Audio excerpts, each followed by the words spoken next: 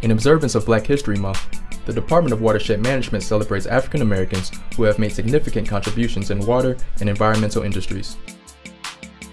Lewis Howard Latimer, along with Charles Brown, was awarded a patent on February 10, 1874 for an improved toilet system for railway cars called the water closet, now known as the bathroom. Born September 4, 1848 in Chelsea, Massachusetts to former slaves, Latimer learned the art of mechanical drawing while working at a patent law firm, earning a $3 per week salary. After his boss recognized his talent for sketching patent drawings, Latimer was promoted to head draftsman, earning $20 a week by 1872.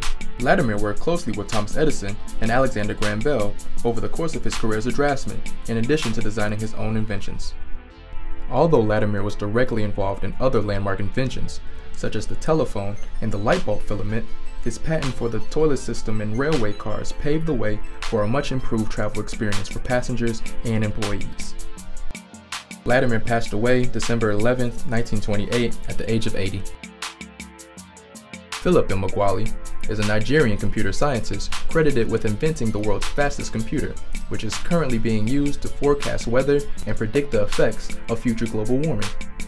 Born in Akure, Nigeria on August 23, 1954, Phillip dropped out of school at the age of 13 to serve with the Biafran Army in the Nigerian Civil War.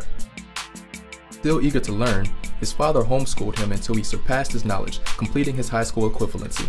Phillip received a bachelor's degree in math from Oregon in 1997 before earning his master's in ocean and marine engineering from George Washington University in 1986. He began to study how bees efficiently construct their honeycomb, determining that computers can do the same at a more effective and powerful rate. In 1989, emulating the honeycomb construction, Phillip used 65,000 processors to invent the world's fastest computer, which performs computations at 3.1 billion calculations per second.